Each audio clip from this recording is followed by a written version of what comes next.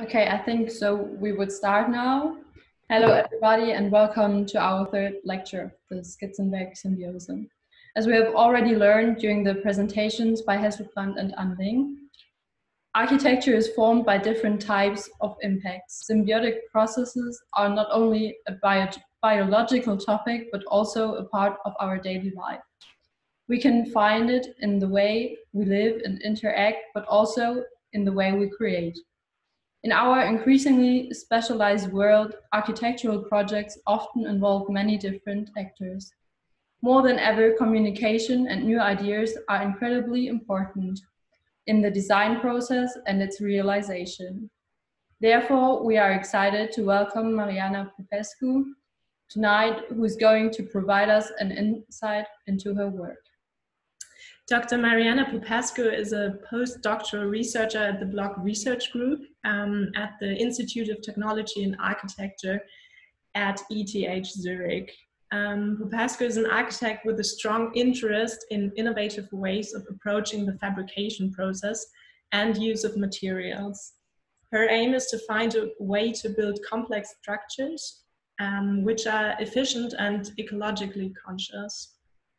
Her research focuses on the development, her aim is to find, her research focuses on the development of KnitCrete, a new material-saving, labor-reducing, cost-effective formwork system for doubly curved geometries in concrete using 3D knitting.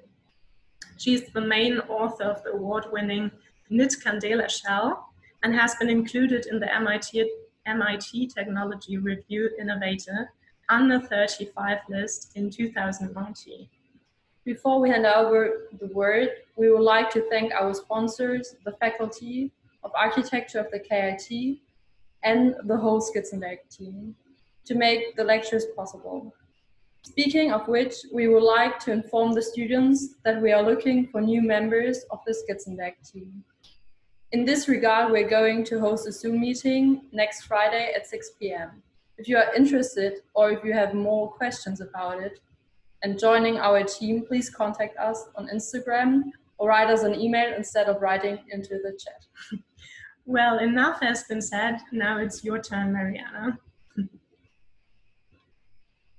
Hello, everyone. Thank you very much for having me. I'm really glad to be here. I'm excited to get to present to such a large audience virtually. So I'll just share my screen so we can start it. So we can start that off. There we go. I hope everyone can see. No, I guess that's not the one. Let's try that again. Yes, there we go. Can you see my screen? Correct. Okay, great. As I said before, thank you very much for having me. I'm very glad to be here. Most of my talk will be revolving, of course, talking about my research and about specifically the KnitCandela project. But before any of that, I still also want to give you a little bit of an introduction to the context in which this work is being done, and about the Block Research Group and some of the the motivation behind the work that we do, and some of the projects that are not done by me specifically, but that are done within the group that tackle the same kind of problems. So at the Block Research Group, we develop methods and tools to design and build more efficiently, keeping material economy in mind. Let me just get you, if I put this here, all right, great, sorry. With these concepts in mind, so efficiency and material economy, we build various demonstrators. They usually showcase or explore different aspects of our research philosophy. Some of them use less materials, either use ridiculously weak materials, and others look at really how we can build differently. And the building differently is the part that will really come back in this talk a lot. So a lot of the motivation for that is that within the next 30 years, so by 2050, it's projected that the world's population is going to grow by about 2.1 billion people. So in the next 30 years, what we're going to have to do is kind of double the stock of housing and infrastructure that we have. So it's not that whether we like it or not, we have to build more. We have to build these things. And if we do, and this has been kind of likened by Bill and Melinda Gates in 2019 to building one New York City every month for the next 40 years. And if you think that's a lot, it is, because it is a lot. But it's not only the fact that it's a lot that's problematic, but it's also dealing with our industry, with the construction industry. So this is also part of the motivation in the sense that everything around us is moving forward. Everything is being digitized. All of the industries are moving forward, but the construction industry faces quite a few challenges in terms of digitization and in terms of productivity, but especially in terms of the environment. So if we need to build this much, we are already quite responsible for quite a lot of the pollution. It's very resource intensive what we do. It's not only that that we need a lot of resources, but we use a lot of virgin resources. So there's a lot of resource depletion involved in this. Not to mention the fact that we produce, as a construction industry, a lot of waste. This comes from not only from demolition, but also just from how we produce things. And of course, in this whole process, we also use a lot of energy. So really, to summarize that, the industry is responsible for more or less, I mean, the numbers were more specific on the other slides, more or less 40% of the energy and process related greenhouse gas emissions. And that is a lot.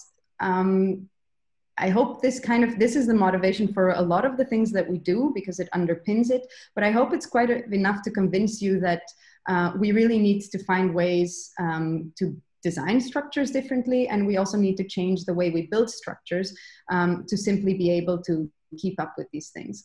And the way we approach this in the group is, on the one hand, for the design, we do that by having strength through geometry and applying material effectiveness. And on the other hand, the way we build things is looking through, we address that through computational design and digital fabrication, because these things allow us to really build more efficiently. So most of my talk will be centered around the second part. So really digital fabrication and how we can use that to be more efficient in our construction and produce less waste. But of course, to understand why we need all of that, I wanted to also talk a little bit about the concept of having strength through geometry and material effectiveness. And the best, maybe one of the examples that best portrays these things in our group is the Armadillo Vault, which was a stone vault that was built at the Biennale in Venice in 2016. It's a stone structure that stands in pure compression, and it's made out of 399 limestone blocks. These blocks were very precisely fabricated using CNC stone cutting techniques. And they were assembled without the need for any mortar. Actually, the entire structure was assembled and disassembled twice because of this. There is no glue, there are no special connections. So this shell is really kept together only by gravity, and this is a very important concept. It spans about 16 meters, and it's only 5 centimeters at its thinnest, so on top. So really, why I'm showing you this is because it is an extreme example of what you can achieve with these principles. So with the principle of using strength through geometry, really having enough double curvature, it means you can really make structures that are very, very thin, so they use very little material. But not only that, if you remember, I mentioned that this is a limestone, which means it's a very weak material. So by really using proper structural principles, having that integrated into the design, it means that you cannot, it's not only about using less material, but that you can use a lot weaker materials. So the types of materials and impact that has really refers to this material effectiveness. before we move on, then the example that I really wanted to give you just to drive this, this structural model home, so to really illustrate that, it's very easy to do it with this kind of example because you can surely relate to it, having for sure had a chip in your hand and a glass of water, and you could try this at home. So here's a Pringle, which is in a very unfortunate loading case. So what it really shows is that really good double curvature goes a long way in us being able to produce some of these geometries. Now, unfortunately, we don't see a lot of these types of structures around, meaning very doubly curved or complex geometries. And that's, that may be for many reasons, whether it's for architectural reasons or aesthetic reasons, but definitely one of the big roles that has to play in this is simply the way we build. It's absolutely not easy to build these structures. So I'm going to take an example, which is a little bit of a classical one, but that might remind you of the Pringle that you've seen before. It's a very nice, efficient shell. It was built by Candela in Mexico, and I'm sure most of you know this example. If we look at how this was built, I mean, he rationalized these shapes so that they could be built with ruled surfaces. There is an intelligence in how this is done, in being able to do this with straight wooden elements, and not only that, really being able to reuse those elements, those wooden elements. But unfortunately enough, it's still a lot of scaffold, it's still a lot of formwork, it's still a lot of labor that maybe in today's world is a little bit difficult to quantify cost-wise, because material has become cheaper maybe, but labor has become quite expensive.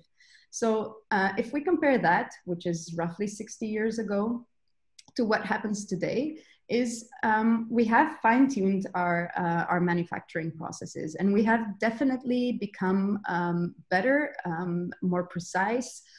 We can control these a lot more, but the basics remain the same.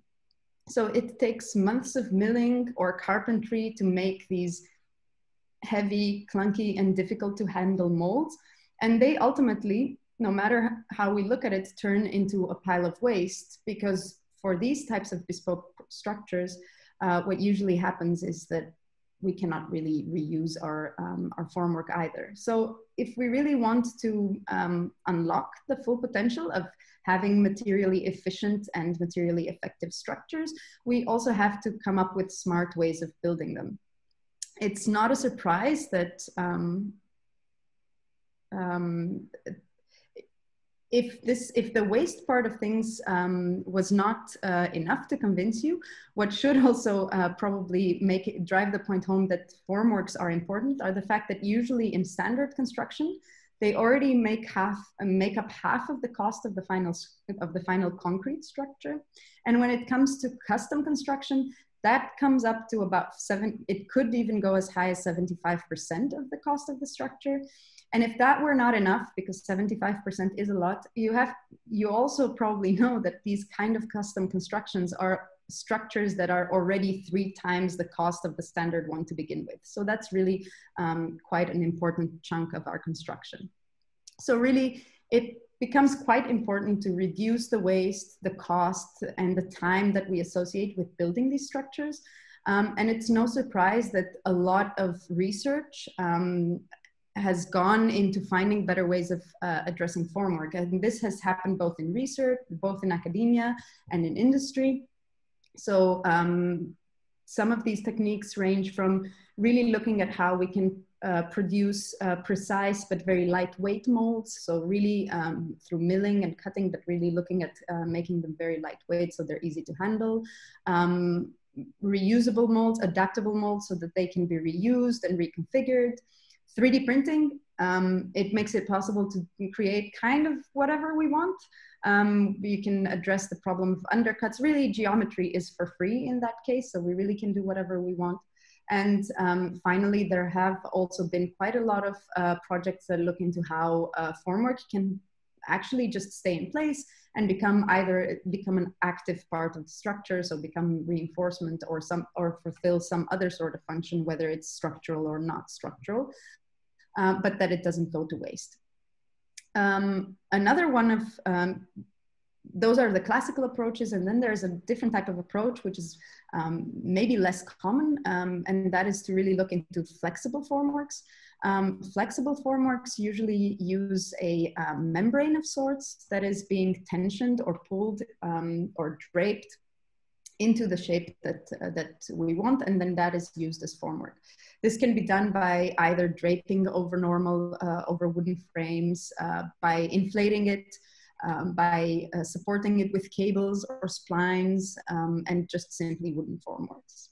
So the type of approach that I'm talking about today is part of this, is part of these flexible formwork systems, because actually in moving away from the traditional rigid formwork system to a flexible one, we have, we address most of the challenges that come with concrete construction, in the sense that the membrane or the fabric is a lot lighter than wood. It produces a lot less waste. It needs a lot less support. So really what we're doing is we're getting rid of this. Ooh, can you see my mouse? Actually, let's see. Then what we're doing is really getting rid of all of this red part over here. We need less supports there. Of course, this type of drawing is a little bit of a caricature. So it's just to really illustrate this. And there's another caveat there with the rigid formwork systems on the right. What usually happens is, if you manage to manufacture the system, so if you manage to manufacture that mold, however you do it, you will be able to build that structure. So it's kind of a little bit of a brute force approach. However, the structure on the right, you cannot just make whatever shape you want. So there is a limitation to it. You need to take into account that it is a tension system, a flexible system. So it has some limitations, but there is an advantage that is hidden into this limitation, in the sense that it forces us to design better structures, lighter ones, and ones that have good geometry, so that we can also build them in a better way. Now, in changing the system from a rigid and flexible to a flexible one, we're really able to bring back the efficient building of thin concrete structures, elegant ones, doubly curved ones, like the one that you see here. So this is actually a project that has been developed in the group for a number of years, and it deals with these formworks. It's the Nest Hilo shell. Now the Nest Hilo unit is developed for a Nest together with other research groups at ETH. And Hilo stands for high performance and low embodied operational energy. So it can be done by combining lightweight structures with low energy building systems. And a good example of that is actually the roof. That happens on this Nest, which is an innovation platform created by EMPA in Dubendorf in Switzerland. It's really a chance for research institutes to implement and test their work in a real world conditions and together with industry. So the unit goes on the right there, where the big question mark is, and it looks a little bit like this. So actually, the prototype you saw before is what's happening now on site. It's just been decentered. It's this shell roof that you see rendered here. So if we just take a quick look at how that works, it's to create this kind of structure. What we did is create a cable net that supported a textile. The cable net was tensioned into these wooden boundary conditions that are held up by standard scaffolding. That cable net is the main load-bearing structure, but it's a flexible system that's covered with a fabric, and then on that fabric we can cast the concrete. And here is just an impression of what that looked like in the full-scale prototype that we built 3 years ago, just to prove that this kind of system works. So on the top left, you'll see the cable net. That's very easy to assemble. It was a kit of parts with nodes and steel cables that could really be assembled with 2 people and Manitous. So there's this lightness of how one can work. Then you can see the fabric that is both on top and the cable net on the bottom, holding it up, and then the casting of the shell back then. And this is what it looked like when when it came on site. So that was the test. This is had been done on site in the summer of last year before, well, in the spring actually, in the summer before we needed to stop for winter. But here you can see the cable net being held up by the temporary supports.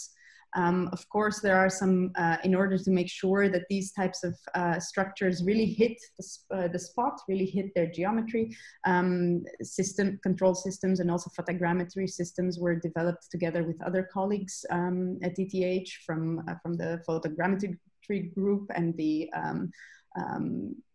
robotic systems lab. Here you can see the fabric being put on top of that cable net and being pulled taut. And then these are just some impressions of what that looked like in the end from the bottom. So you can see the geometry. Here you can see what this looked like in a casting scenario. So here you can see the concrete being sprayed on. But really what this is meant to do is show you what comes out of it. So this is the decentered roof after the formwork and the boundary conditions have been removed. So this is on site at the moment. So you can really see it's a beautiful concrete structure that was really lightly built with this type of flexible formwork system. There's a lot of intelligence that goes into the nodes, which you can still see on the concrete, and in making sure that these kind of features for where the facade is coming are really controlled.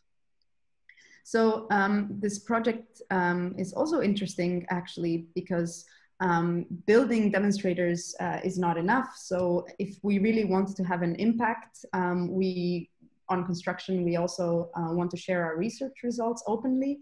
So we do this through Compass, which is a computational framework developed within the group, and we share that completely open source.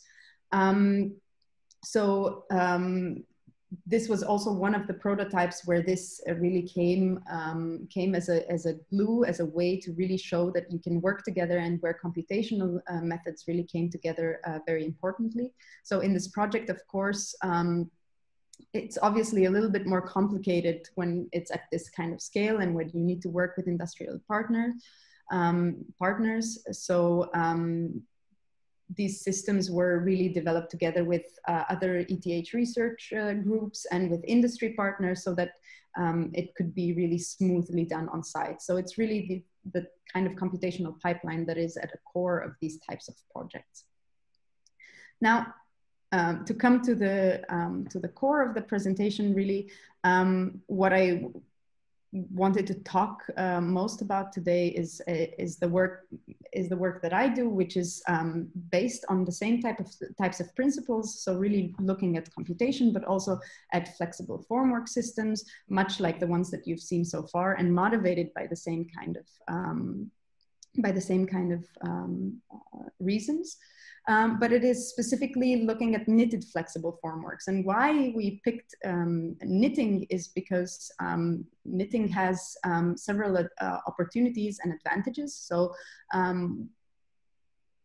those, you can create 3D shapes directly in one process. It doesn't need a lot of stitching or gluing or putting things together. So if you think of your clothes, how they are tailored, that's normally how you would get a 3D shape from a textile. You get a flat sheet of material, you cut it, you sew it together, and you get the shape that you want. With knitting, you can do that directly in one kind of process. And you can do a lot of things. You can do branching. You can have channels and pockets and openings and spacer fabrics. So spacer fabrics are ones that have a thickness. And really one of the very interesting parts is that you can have tailored material placement. So if you look on the bottom right, you have this kind of lacy example. It makes you think of your grandmother's sweaters probably, but it's really because with knitting, you can do these types of thickening and thinning and having a direction to where you place your material that is a lot easier to do than with other material processes. And it's not necessarily that one of these that other types of textiles cannot do these things. So 3D shaping or branching or having some material properties. It's actually the combination of all of them that can be brought into one that is very powerful about it. So if this doesn't convince you, what the best way to relate to it is to think of your shoes. Think of your running shoes that have all of these channels and cables and materials already integrated into it. So how does this type of system work? We start with the design. We fabricate a fitting textile using existing knitting machines. And then we shape that textile by tensioning it using temporary supports, much like you've seen in the previous project. And then the difference is that in this case, it's coated with a very specifically designed thin cement paste, just to give it that initial stiffness. And that's because knits are actually a lot softer than any other textiles. So you really want to give it an initial rigidity. And the result that comes out of that is kind of a very lightweight, rigid structure, which can be used as a formwork. So one of the tricky parts is getting from a design to your actually fabricated textile. So depending on how big your structure is, you would still need to split that up into different pieces, of course. And then for each one of those pieces, you need to figure out the instructions to give the knitting machine, in this case, the knitting machine in this case, to fabricate those. And those instructions are knitting patterns. So we will come back to that later. Now, once the textile has been fabricated, the next tricky step is to go from the actual textile to the last step where it becomes a formwork. And now that part can be approached in two different ways. So on the one hand, textiles are really light, not knit specifically, any textiles, they're very light. You can compact them, you can put them in a box and ship them, transport them very lightly to the site. And there you can tension and coat them in a frame and have your formwork. The other option would be to say, okay, all of the individual discretized pieces of my components of my design, those can be lightly manufactured in a prefabricated environment. So we tension them and coat them in an environment. And then those components, which are still very lightweight because they're just a thin textile with a coating on top, those get transported to site where they get assembled to make the formwork finally on site. So whichever route we choose, the result is actually a formwork that we can cast the final concrete structure in. So before we go further, what I wanted to really look at is how knits manage to make these 3D shapes and why they are interesting for that.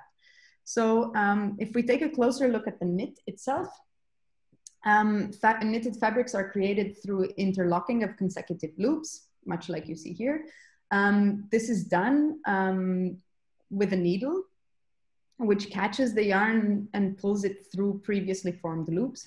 I will show you this later, but that's the unit is this loop. It's also defined by a width, oh, I cannot see anymore, by a width and a height, because all of those loops have that. And what you can already see, I'm hinting at here, is that we could abstract this kind of knitted textile to a matrix or a grid of loops that are consecutively made one after the other. Now, why we can shape these knits is because if we wanted to create just a varying width, all we need to do is go and add, so say we wanted to do something like this, all we need to do is add some loops from row to row, and there are specific operations in knitting that do this, and these are called increases, or remove a loop, combining two of them so that we remove them from row to row, so those are called decreases, which really allows us to make this kind of shaping. So it's great, but this still leaves us with a flat piece, right? It's just a shaped flat piece. So say we wanted to make a 3D geometry, create a bump. What you see here is that the length on the back and the length on the front are completely different, but our base matrix, the one that we've seen before in terms of courses, is the same. So what we really need to do is, similarly to before, try to find a way to introduce material locally so that we can get that length on the front, but that doesn't go all the way to the back. And that can be done by adding loops, but just not all the way through on that course. And this local adding of material is also called a short row or an incomplete row or an incomplete course. And this is really the core of why we can make 3D geometries without stitching. Because if you see this, this image, normally if you wanted to do this out of flat pieces, what you would do, you would cut there where you see the blue lines, you would add that piece of material and have 2 stitches there. But in this case, that just happens as a normal process on the machine. So just to give you an idea, this is what the industrial machine then looks like. This head moves across those needles. If we take a closer look at that, every time there's not just one needle, but there are an array of needles that catch this thread that's been brought by the yarn guide. Now, just to look a little bit closely, this is actually how that sorry? This is actually how that happens. So with each pass, that loop can be formed. And now the interesting part is that the machine actually has two needles facing each other. So you can create loops both in the front and the back, and you can use multiple needles. So in this case, we just created one textile on the one side, but you can jump from front to back to create this kind of rib. It's what you recognize maybe from your cuffs on your sweaters. That's the kind of pattern that this makes. What you could also do is use two different threads, one on the front and one on the back, and that creates kind of two different textiles, or those tailored material properties that are separate. Now these instructions, the machine, in order to do this, needs these instructions. They really look like a pixel grid, where every row represents one pass of the machine, and every pixel in that row represents the working of one needle. Now the colors on those that you see on those patterns tell that needle what action to do on that specific pass. So if we have a closer look at that, just at the pattern, it looks something like this. And except for the colors that I mentioned before, that they just represent an action that the needle has to do, you also see these kind of white patches where nothing is happening. And that means that it's just telling the needles, do not do anything here. So here you can see actually a sort of example of that short row, so that insertion of extra material, because we have here loops that are being created, but not here. And the minute we get to this row and we add these ones here, they get connected to this one and they create a bump in your, a bump or a turn in your textile. So these kind of patterns usually are defined like unit by unit by technicians, very skilled technicians that have to imagine where to place all these features, right? So we have to think of where we might want to add or remove material in order to get the geometry that we want. Now, that is very easily done for something that is a little bit of a sphere or a turn, like the ankle of your socks, because you can very easily imagine or have a mathematical formula for these kind of shapes. So if I told you make a sphere, you would easily think of a beach ball and think where to remove material. The same for a turn. But this becomes really, really a lot more complicated if we start to look at the scale of architecture. So a lot bigger surfaces, and the fact that those are not necessarily defined by primitives. So doing this by hand would still become a nightmare and a little bit of a bottleneck for construction, which is why it's actually quite important to be able to find a way to go from a 3D design to the knitted object, so to the instructions. So the tricky part is really to develop a computational pipeline that automatically translates that 3D design into instructions for a knitting machine. So very quickly, I would say, I would give you an impression of how that's done. So that is part of the research that I did, is that we start with a 3D geometry. Now, depending on how large that geometry is, it's split up into different parts, this patching step. For each one of those parts, all of the passes of the machine, so all of the rows are generated in the first step. Then for each one of those rows, the number of loops in the rows are generated. And this is all done directly in 3D, so on your 3D geometry. And then that 3D generated pattern, which is actually just a network, a graph network, or a remeshing of quads and triangles, can then be translated into a 2D knitting pattern. I'll just quickly give you an example just for a piece, just to illustrate that. So if we begin with a geometry like this, for each one of the patches, we would know the size of the loop that we're creating with our machine. So we have the width and the height of it. And we also know, we also pick a knitting direction, because again, it was a directional process. So we create all of those courses. So in the first step, we know the start and the end, and we can produce all of the passes of the machine because we know the height of the loop. Now, because this is a 3D geometry, it means that not all of those passes can be complete, because if they were complete, then we would just have a flat piece of textile. So not all of those passes go all the way through. And you see here, the ones that are highlighted in blue, that are actually short or incomplete rows where we have this local placement of material. Now in the next step, we do the same in the other direction, but knowing all of the loop widths. So we sample our courses with the loop widths, and we can find out all of the individual loops that we have for each one of those courses. Now, in this case, that can be then translated to your 2D diagram, where, for example, the triangular parts represent the start and the end of one of these short rows. And in the other direction, the triangular parts represent an increase, so where we want to add more materials, or a decrease where we want to combine loops back together. So if we have this automated pipeline to create these these patterns for a 3D geometry, then the next thing that we need to do is figure out a way to get from that knitted artifact to the actual formwork itself. So for this, we did a lot of, we created a lot of different prototypes at different scales. So these were either component scales or moving up to a little bit bigger, small prototyped bridges. And really the project that I wanted to show was actually the one that shows not only that we can do this, but that we can do this at a reasonable scale. So that would be the KnitCandela prototype.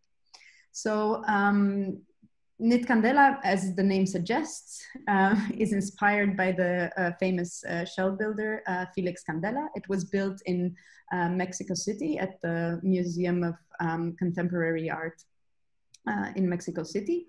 And it was done in collaboration with Zaha Hadid Architects. It's built also on a cable net and a fabric formwork. So the same type of principle that, that was used in the first project that I showed you, so in the nest hilo roof. But in this case, the textile is left in place, which is what you see here. And what is also specifically interesting about the project is that it is a waffle shell. So meaning that it is a stiffened, a thin shell structure stiffened by ribs. So there were two challenges here. One was to create the global double curved geometry of the formwork. And then the other challenge was to create all of the little cavities, so the local complexity of a formwork. How we did this, just to quickly show you, is we built an external frame. In that frame, we tensioned a textile and a cable net, the cable net being the main load-bearing part. But the textile already had channels and grooves where we could pass these cables through and control their position, and also pockets which we added balloons to so that it becomes inflatable. Those inflatable balloons would create the cavities in the structure, but to give it that initial rigidity, we coated it only on one side with a specially designed cement paste. Once this hardened, we could cast the concrete on top of that. And once the concrete hardened, the frame can be removed, leaving just the structure behind. And of course, the balloons can be deflated because they have no more purpose now, and they are left in place. So what you see here is that blue line that is left in place is the textile that you actually see on the inside of the pavilion. That means that our formwork had fulfill two functions. On the one hand, it had to fulfill a technical function, that of being able to put the cables in the right place, to really hold its shape and control the size of the cavities and the sides to which the balloons inflated. And on the other hand, it was going to be left in aesthetically, so it has this aesthetic side that has just a color pattern designed onto it. So if we really look at the front and the back face side by side, we see that they are different both in color. So in color meaning in material. At this point in time, yes, it is the same material, but it could be a different material. But not only that, you can see that the backside looks quite different to the front. The front having just a hint of the structure that's behind, whereas the back has the channels, the openings at the nodes of the cables. It is a lot looser, so you can see the pocket that would really see to control to which side this inflation occurs. So they are really different, but they are created in one single piece. So this is not several pieces that are being stitched together. It is one single process that creates all of these features in one go. Now, of course, if we have a look at that machine, it does have its limitations. One of the first obvious ones is the width. So you can really just imagine it as a giant plotter where you could go infinitely long, but you are only limited to the width of the machine. So we took advantage of this limitation of the machine, and we divided our structure into strips, into 4 strips, actually, which meant that we only had 5 seams over the 4 seams over the entire structure. So for this, we then generated the patterns for each one of those strips. This is just a very quick video. Just a very quick video that shows you kind of what these what that looked like as a we're going back somewhere. Yes, I hope. Well, actually, if we look at the different, yeah, there we go with the generation again. And this is what one of those patterns ended up looking like. We had seen this earlier in the explanation. And what you can see here are actually all of these little white cuts. And those are all of those short rows that you can imagine now have a lot more material on the one side and a lot less material on the other. So it really creates this bending in the textile. I just wanted to quickly have a look at just one portion of it to help you understand why it's possible to do this all on a machine and have this kind of double-sided textile. So if we look at the pattern here and we look at the backs at the back of the textile, we can see how that what is represented as a channel, more or less. We can see what is a vertical channel. We can see the pattern that creates that opening in the textile, and we can see the same things over on the front face. So very quickly, why that works is because we used both of the beds of the machine, and each one of those instructions actually tells you to use 2 yarn guides and to do this on both sides of the machine. So we're creating that in parallel at the same time. So for example, you can knit only on the front and or only on the back and not on the front. You can knit on the front and on the back, or you can switch which thread knits on the front and which one goes on the back. So we can send the blue to the front and send the black to the back. You can also transfer one loop from the front to the back, closing it together, or drop stitches. And that's just to really show you that all of these kind of operations are what enable us to make all of these features in the textile. So if we really see these things side by side, just quickly to show you how it works, is if we see multiple of these functions, one next to each other, you can start to understand why it's possible to create these pockets and one single textile without stitching. So for example, here you can see the blue and the black thread, how they change within one row from the front and the back, and you can see that a pocket starts to emerge there where they intersect. Now these instructions go then to the machine, In this particular case, we produced the 4 pieces in what is arguably the world's largest scarf. We packed those 4 pieces into vacuum bags so that we can take them to Mexico in our suitcases, because they only weighed 25 kilos. And of course, because we're architects, we only finished this the night before we needed to leave. There we were with a lot of textile going in our suitcases to Mexico. In the meantime, this is on site. You can see a glimpse of the frame that is being built outside, and us camping on the corridors of the museum and having put the pieces, all of the 4 pieces together. So what you see here on the ground are the 4 separate pieces that had been sewn together. This was done literally in an afternoon by a seamstress that was actually very happy to, for once, not work on wedding dresses and just be part of this crazy construction project. Here you can see us putting the cables through their respective channels. We fixed them in place temporarily with zip ties, just to make sure that the nodes are where they should be. And we took it outside, we put it around the middle pole of that frame, and we had a lot of nice students from UNAM that were very eager to help us in constructing this, as well as construction workers on site. And we hoisted this up. Now, it might look like this is very heavy. It's not. The entire package was 55 kilos. So the textile and the cable net with everything inside of it was only 55 kilos, but we were doing it for the very first time. So we were being really, really careful on how we were tilting this thing up into position. And of course, then we could take a nice breath of relief to see that that tiny textile that looked like it would never stretch to that size actually does stretch to the size that we wanted. And you get a glimpse here of the lightness of this formwork then, because if you were supposed to create this out of milling foam, for example, this entire space would be filled with scaffolding and the foam blocks. And I'm not even sure I would know exactly how to make that. So that's the inside. Here is just a glimpse of what the outside looked before we added the balloons, the inflatable balloons. A nice feature that we added here is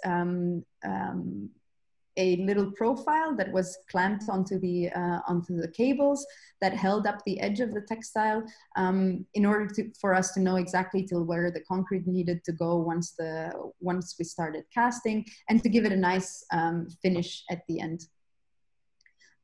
Here you can see the very precise process of adding the balloons to the knit, and we did this to create those cavities. After adding all of those balloons to each one of those pockets, what we did is we coated it with a very specific cement paste. That cement paste was developed by Lex, which you see here. Lex is my colleague from the Department of Physical Chemistry of Building Materials. And what he did here was really come up with this very specific cement paste that could be used outdoors, that was very light and could just coat the entire textile to give it the first stiffness that we were talking about. So after coating it, it looks a little bit like a Swiss chocolate, something like this. And this is really the rigidified formwork. Now, what I wanted to point out here was that those balloons that went into all of those pockets create the cavities later in the structure. But what is also interesting to note here is that you can see that they are all different sizes. So usually when it comes to digital fabrication, what the paradigm is that that everything is easy because a machine doesn't, that customization is easy because a machine doesn't really care if you're making the same part 100 times or if you're making a slightly different part 100 times. And that is really powerful. But one of the bottlenecks there is then labeling and making sure on site when you're building things that you put the right part in the right place. So this kind of logistics problem. In this case, the knit really takes care of that, has the intelligence because it has the size of the different pockets. And not only does it have the size of the different pockets, it also controls how much they inflate and what size they are. So we really had this 1,000 times the same balloon that we put into those pockets, and we still got 500 different types of pockets, of cavities that are all different. Okay, So with this lovely Swiss chocolate done, what we had is actually a new canvas that we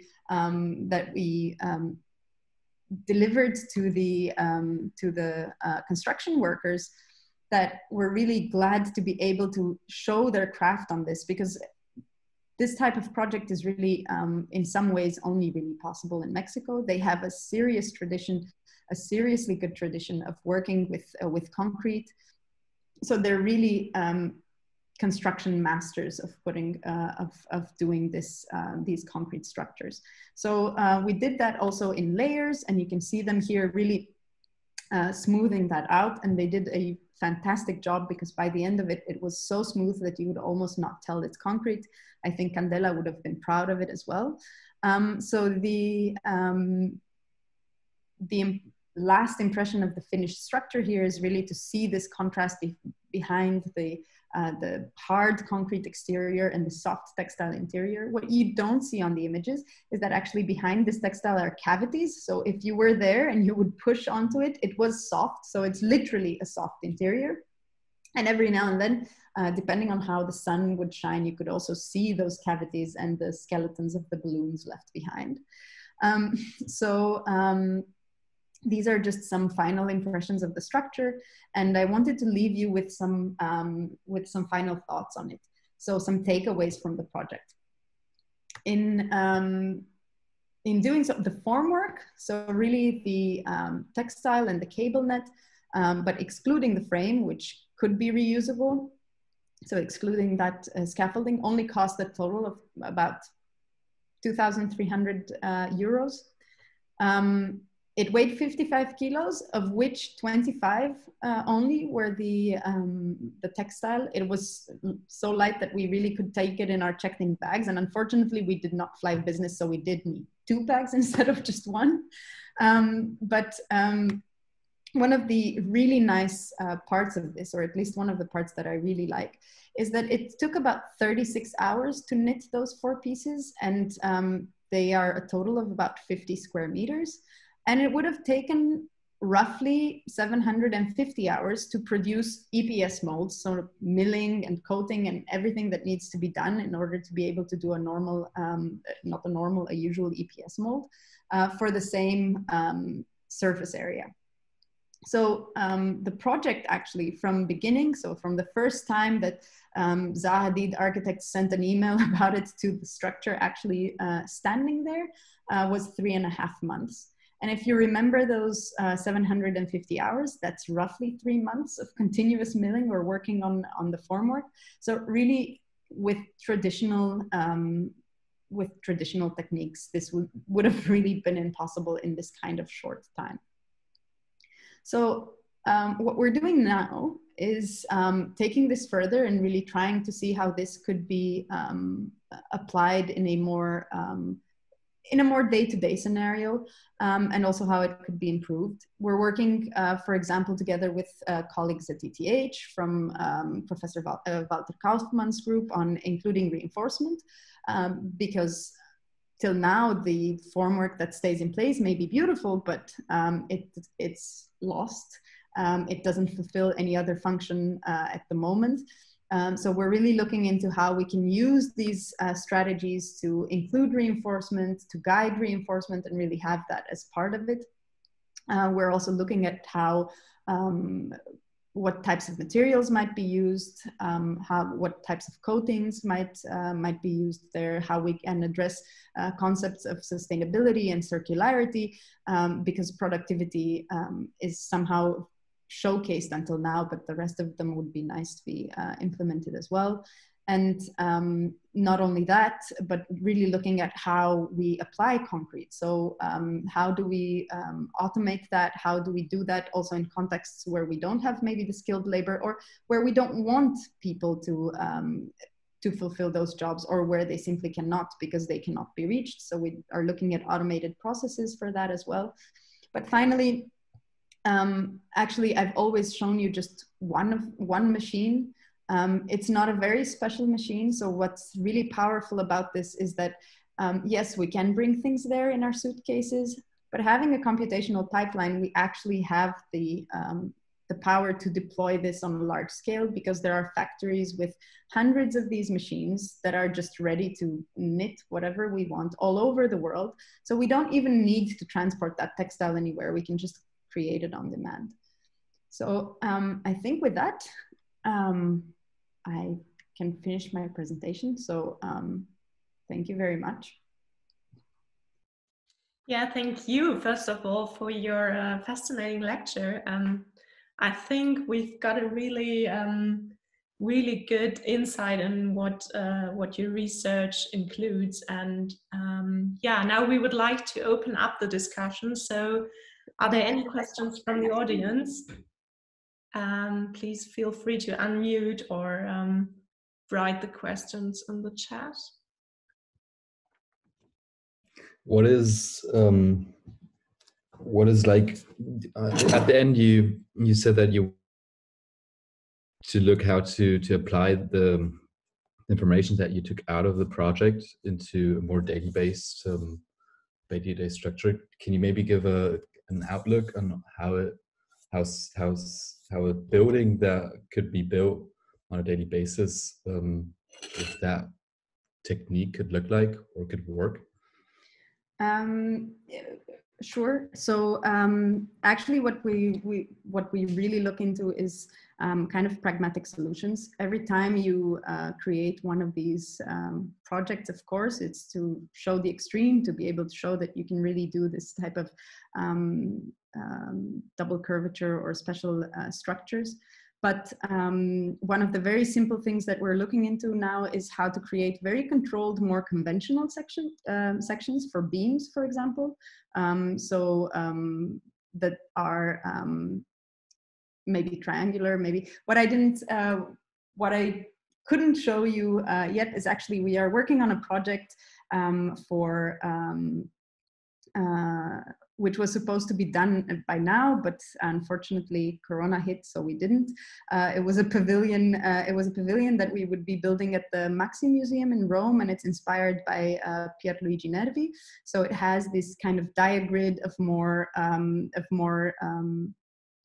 controlled and usual geometries, where you have a triangular section, so not a fluid section, but a very controlled sharp edges section that we can also check with how you could do this with the textile.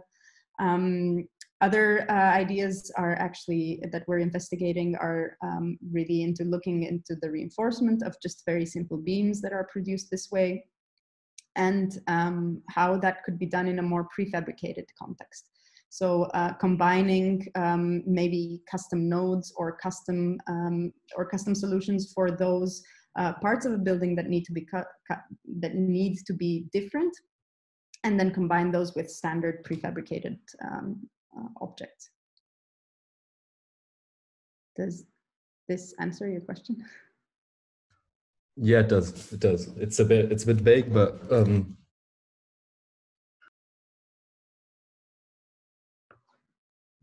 Okay, so then there's another question in the chat, and they wanted to know which kind of material you used for the knitting.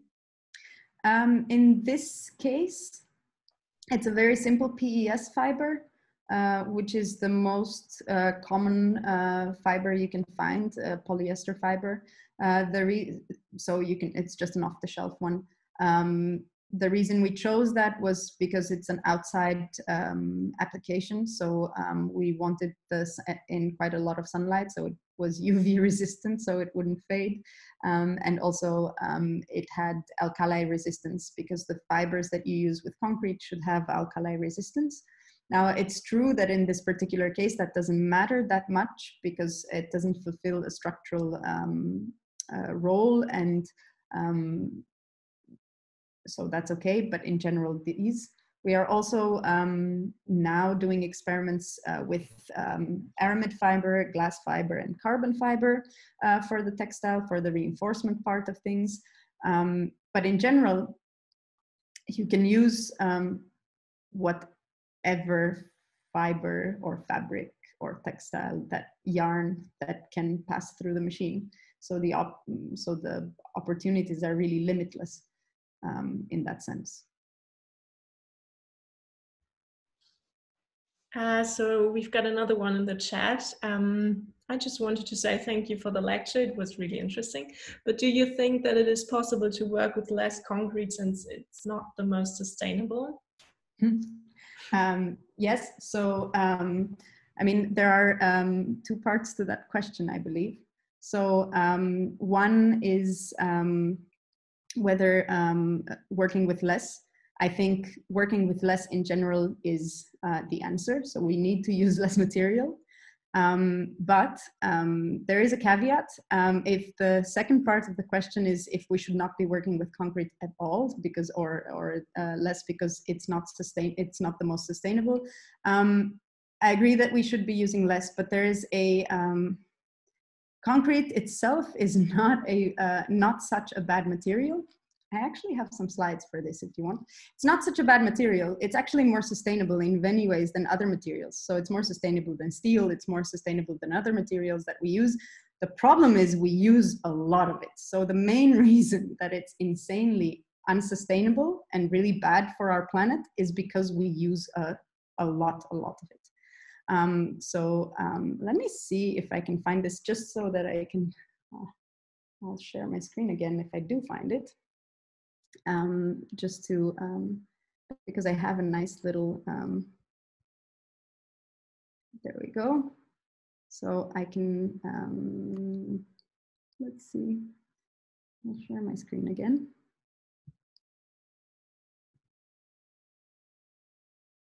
Can you see it? Yes. So if you have a look there, you'll see that as embodied energy goes per unit of mass, concrete is not that bad.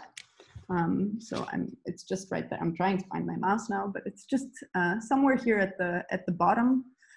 It's a lot better than even some of the woods that you can find out there. So the problem really is, and here's another chart, hopefully, of that. So this is kind of where concrete is at. Maybe straw, stone, and timber is better, but compared to all the compared to all the other materials, I'll just put this a little bit higher. Compared to all of the other materials, it's actually not that bad. So really, the take-home message there is that we need to use a lot less. The reason it's so bad is because it's being used a lot. Oh, I'll stop screen sharing. So maybe we've got another question. I mean, it is certain that for a lot of architectural projects, especially for complex ones, as the ones you presented, you need to bring knowledge of different people together because otherwise it wouldn't be possible. So what we were interested in as well when we developed the topic of the series symbiosis is how does these collaborations look like? What kind of specializations do you have in your group, and yeah, how do you bring these different views together as well? So it is actually quite clear that we cannot do any of these things in silos. So we cannot work just as separate engineers and architects and material scientists and all come at a different point in time in the project, and then it becomes, no, it's really something that if we want to really improve things, this has to be an integrated part of design from the very get-go. So really we need new professionals that can really tackle all of these kind of complexities, but not all in one, but just that can all really understand these and work together. In our group specifically, we are a mixture of architects and structural engineers. So we have kind of two hats all the time. That's also very important are the computational tools. So all of us are quite computational. But it doesn't stay, these kind of projects do not stay within the group. I think I hope I managed to show that actually also throughout the presentation, that it happens a lot through collaboration. So we don't only do the architecture and structure part of things and the computational part, but we really need material scientists, as is, for example, Lex, that I mentioned earlier, my colleague that developed the thin cement paste.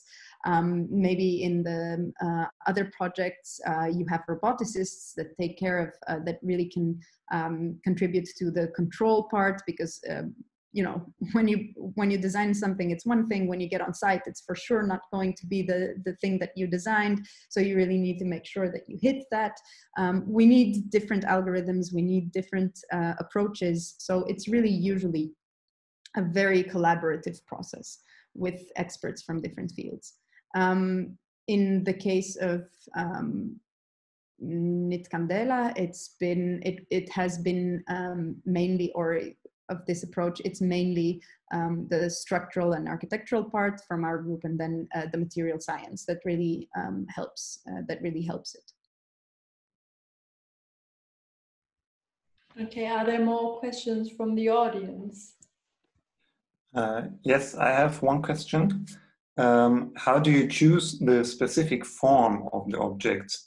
Is it by the purpose of the project, or is it by the technical possibilities? So it's both. It has, so the way we go about it is that you design with a system in mind. So in this case, it was designed with a system in mind, and having in mind that it's supposed to be a demonstration for a certain way of building and for how to make this. So for example, some of the constraints for the design are having a quad mesh. Because you want to have a cable net, because you've decided for a system that has a cable net. I mean, it's not that it can't be something else, but it was just one of the one of the constraints that makes it simpler to say we're only going to have a quad mesh. That's something that goes into that. So you really do inform your design with the constraints that come from the building system in this case. The geometry, there are two parts to that. On the one hand, of course, it is inspired by Candela, so it has some architectural considerations to it, the being a rotational symmetry, having these kind of openings and dips. That's more of it's a little bit of an aesthetic choice as well. But then, of course, the geometry is not something only designed to be that geometry, so kind of loose, but it's form found. So it's done in such a way that you can, in this case, with the force density method, so that you can actually find the cable net, the geometry that is most efficient with the least amount of forces for that kind of system. So it's really a combination of things, both of design intent and system and constraints, and being structurally efficient. Thanks. And we have another question in the chat. What happens if you are building outside and the fabric material gets wet? So if it rains or if it snows? Actually, we were building in Mexico during the rain season, which was a little bit of a funny part. So that's why we were inside. Nothing really happens.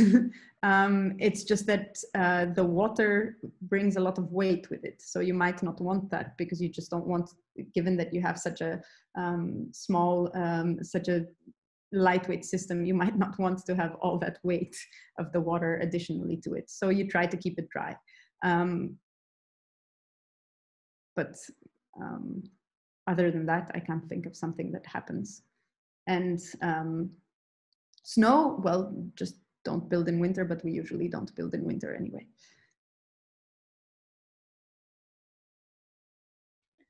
Okay, and then we have another question.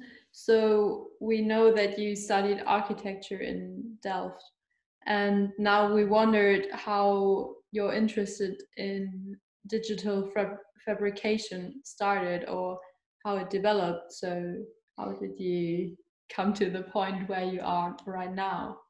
Okay, yeah. That's so I studied in Delft, and there actually at the time, and Delft was also quite computational and digital. I did my master's with Hyperbody, which doesn't exist in the meantime anymore because the professor retired, so Kaas Osterhuis. But the idea of doing things with computational systems has been part of that master's program for me. And in that case, it wasn't called digital fabrication, but file to factory. So we were dealing with a lot of paradigms of how you do CNC milling and other sorts of systems. But this is also 10 years ago, just so you know. This is kind of so back then a little bit more basic than now. But if I'm really being honest, I think the part that really drove me to it unconsciously somehow is I was part of when I finished my bachelor's, I took a year off, and I was part of an interdisciplinary project that had nothing to do with architecture. It was building a car with other students, none of which architects, none of which female either, but really where I was really the odd one out. But what we did was build a lightweight solar race car. And I think that's where all of this began a little bit, or came together. The fact that you really need to work together with other specialists from other disciplines, but really this idea of building lightweight, of using composites or using textile processes, or being precise about your molding, because actually aerodynamics makes a big difference for that. So I think it was the first time that I thought, okay, you know, we need to be a little bit smarter about this. We need digital tools. We need 3D models. We need to do this better, because other industries were already doing that a lot more. So being exposed to that kind of made me fascinated with this. And then having the master's program that incidentally did a lot of the computational things helped as well.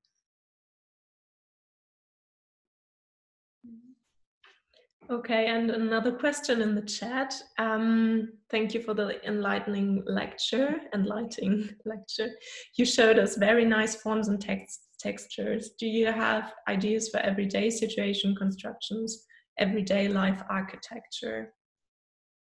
Well, everyday life architecture has to change, because we cannot build the way we do now. So we really need to be more materially efficient, meaning maybe that we need to let go of the box, or at the very least that we need to functionally grade that box.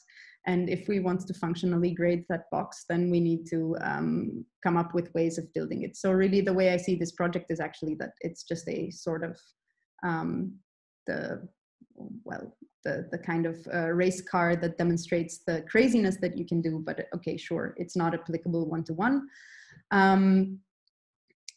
I think one of the examples that I can give from our group, it's not my idea, it's our group, is really looking into floors, because floors are really an integral part of every building. And if you do that in a way that uses less material, with funicular shapes, usually you get this kind of ribbed also this kind of ribbed structure that is thin with ribs in different directions. So that you can start to imagine as a bit more of something that really makes an impact, because it saves a lot of material. And if you have high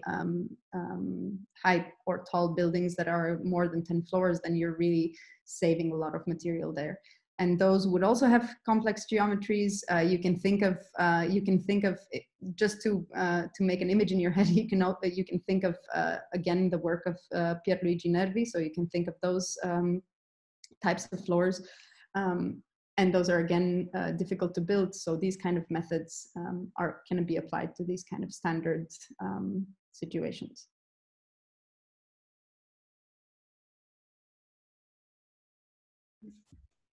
All right, thank you. Now I think it's the last time we ask, are there more questions from the audience?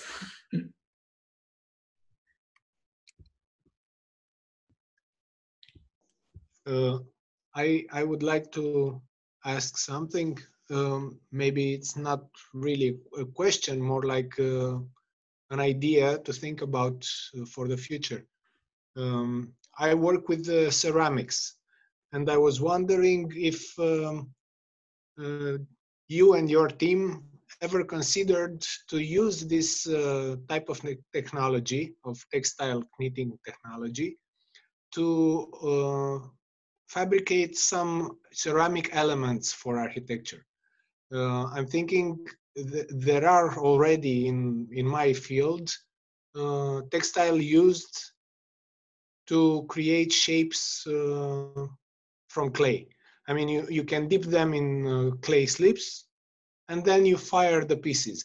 And with your technology, I think you can create some complex shapes that are repetitive. You can produce them in the necessary quantities, for example, for exterior skins, envelopments of the buildings and things like that.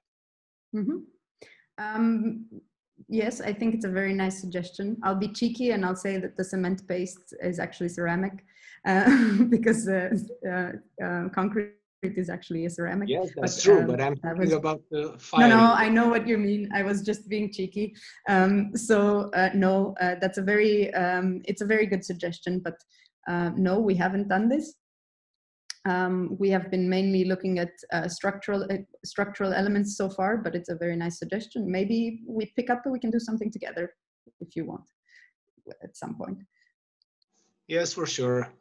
At the moment I'm involved in a doctoral thesis in Bucharest, the Architecture University in Bucharest, and I noticed your projects a few years ago, and I'm thinking it's a good way to combine what happened with the Armadillo Vault and what happened with the KnitCandela. I mean, to obtain some kind of pieces that can interlock, and if you made them in porcelain, for example, it's going to be something really resistant to the environment, like chemical resistance and things like that for the exterior. I don't know. Anyway, thank you very much for tonight's presentation. Thank you for the suggestion. Okay, so thank you everyone who was listening, and thank you especially Mariana for the lecture. And yeah, we hope to see a lot of you next week. We will have Philipp Rahn as a lecturer, and yeah, have a good evening. Thank you very much. It was really a pleasure. It was really nice to have you here, and maybe we'll see each other when everything is over with Corona. I hope so. Thank you. All right. Bye.